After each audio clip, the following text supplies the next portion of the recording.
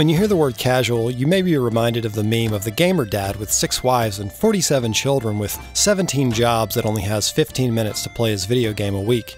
Well, I don't really fit into that category, but I am a casual gamer because the hardcore people said so.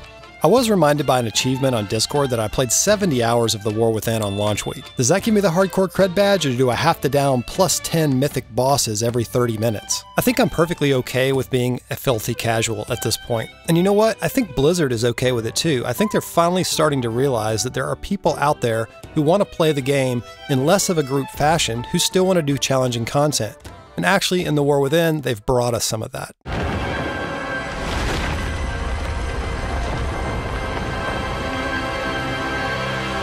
Welcome to the Wraith YouTube channel. My name's Deke, and today I want to talk about my impressions of TheWarWithin. And my perspective is one that I think is not so niche anymore, and it is the perspective of a hardcore casual. World of Warcraft is 20 years old now, and they just released their 10th expansion, TheWarWithin. It's been extremely hyped up, and with the return of Chris Metzen, I'll say that I kind of gave in a little bit to that hype, and it did make me want to come back to the game.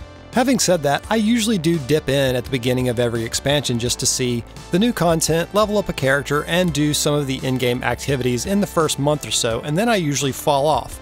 Well, we've reached that month period that the game has been out now. And my question is TheWarWithin good enough of a game to hold my interest longer than this first month cycle? Two of this X-Pack's features, Warbands and Delves, are already proving to be something that I do think is retaining my attention a little bit more. And I also think that these features are more in line with the solo, casual player. Warbands allowing us to have progression across our entire account is totally game-changing for World of Warcraft. Now, your currencies, your reputations, and even gear in some cases are all shared between every character on your account. This really makes it fun to play alts because you're not losing your place in your journey, right? So if you're playing your main character and you're trying to max out your renown on all of the different factions, now if you're bored playing one character or one class, you can jump over to another class and keep earning renown on that character. This is a really cool feature, and it is something that has gotten me to level a lot more characters. I would say typically within the first 3 weeks of a WoW expansion launch, I would level no more than 2 characters. My main character is my main focus, and then I might play one alt just to kind of have some fun and just feel out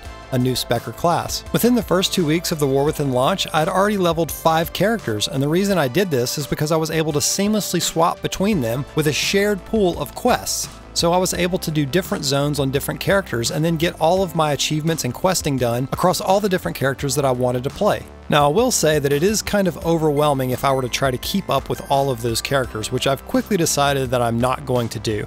And I say overwhelming because on a day-to-day or week-to-week basis, there are just so many things to complete in the game. It's actually pretty cool that all this stuff exists. I think mainly you just have to set your own boundaries in terms of the amount of time you want to spend playing. I will say that the flip side of this coin is that the game is a little bit daunting to get into as a new player. I have some people that are on my Discord server, and we found that starting WoW as a new player can be confusing and daunting, and there's just so much stuff to try to learn that the game is very difficult to start fresh. It's almost like Chromie Time should be a thing that we see when we start a new account.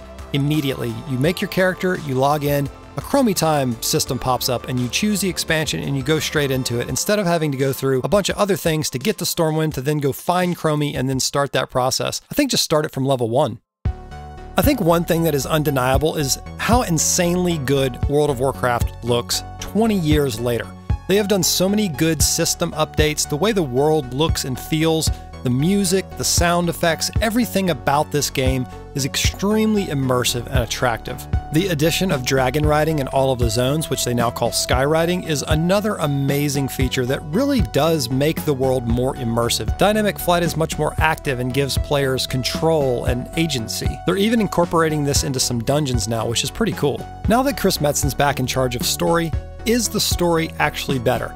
I think it's hard to say right now. We're heading into this trilogy that they're calling the World Soul Saga, TheWarWithin being the first part of that trilogy, and it's really hard to tell if his influence has actually taken shape yet or not. I will say from my personal experience, I've been much less inclined to go relive the campaign story of this expansion. While I did enjoy it a lot on the first playthrough, and I do think that there were some great moments and some interesting character developments, I actually preferred a lot more of the local stories to the main campaign quest. And I actually found Thrall and Jaina to be tag-along characters in this story that really didn't need to be there.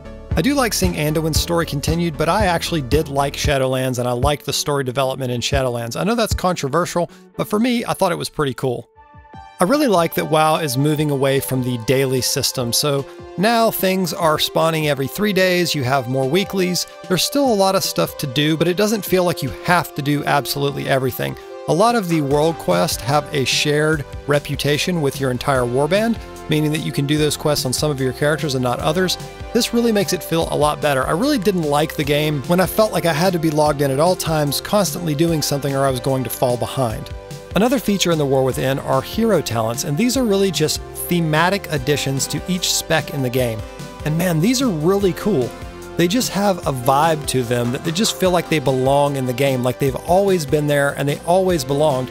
Another thing that's really cool about hero talents is if you just pick a class and play it and just pick a random hero talent spec, you're going to find something surprising in there as you level up. I did this with Death Knight, and finding out that I could just be mounted in combat in the open world at all times, wow, that is really cool. Great game design, makes the game fun. Other than the fact that using Crest to level up your gear gets a little bit complicated, it is cool that we have these systems in the game to continue progression in the in-game pretty much no matter how you play the game. I am someone who really likes open world PvP, and war mode in this game is really cool. I'm glad that we have the feature to turn it off if you don't want to participate. I really think people should actually be playing on war mode because you get more experience, more rewards, you get access to currencies that allow you to buy equipment from the PvP vendors, and you also get access to additional world quests that appear in all the zones where you get more reputation and currencies to buy gear. The big winner of this expansion for me though are delves. Delves are definitely content that were made for a player just like me. They definitely serve the casual audience in a way, but they also offer really challenging in-game content for solo players. You can also do these in groups. Honestly, I think they should be restricted to solo play because we have other content for groups, but as of right now, you can still play them in groups. I definitely prefer playing them solo, and for me, they have exceeded expectations. I knew that I was going to engage with delves even when I was looking at the content before the expansion launched, but having played through them a lot now, I've really gotten hooked on the idea of being a completionist for delves. So right now I'm on a journey to finish all delves on tier 11, which I'm pretty close to finishing, and I've been making tons of guides and walkthroughs for delves, which you can check out here on the Wraith RPG YouTube channel. Overall, I think your state of mind when you start an expansion has a lot to do with your impression of it as you're playing through it. Mine has been pretty positive generally. I knew that I wanted to give it a try, and I've been just kind of rolling with the punches. There have been bugs, there have been little things that need to be fixed, there have been balance changes, but overall, I think they've done a good job of creating content that is fun and engaging for the solo, hardcore, casual player like myself. I'm really happy about this, and I'm actually optimistic that I may still be playing in a couple months when the new Tier 2 sets and the reworks for Classic Time Walking come out. If you're still watching the video, will you do me a favor and please just hit like on this video and also go subscribe to the channel. I'm really trying to grow the channel, and it would be awesome if you guys would help me out with that. Overall, I think The WorldofWarcraft is a win, and I guess I'm just going to keep on playing, so I'll see you guys in the next video. Later.